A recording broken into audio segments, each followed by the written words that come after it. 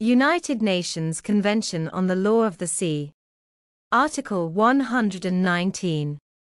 Conservation of the living resources of the high seas. 1.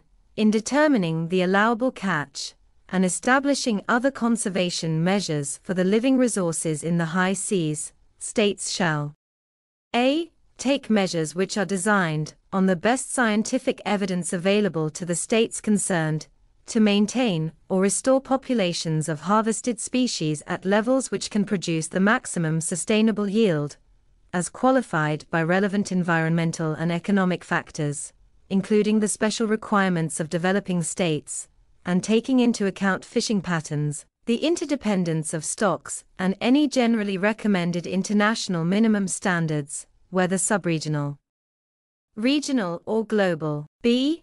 Take into consideration the effects on species associated with or dependent upon harvested species, with a view to maintaining or restoring populations of such associated or dependent species above levels at which their reproduction may become seriously threatened.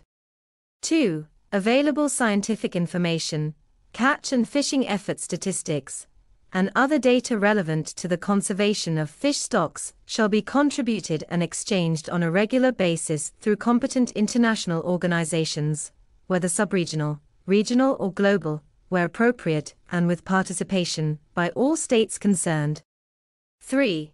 States concerned shall ensure that conservation measures and their implementation do not discriminate in form or in fact against the fishermen of any state.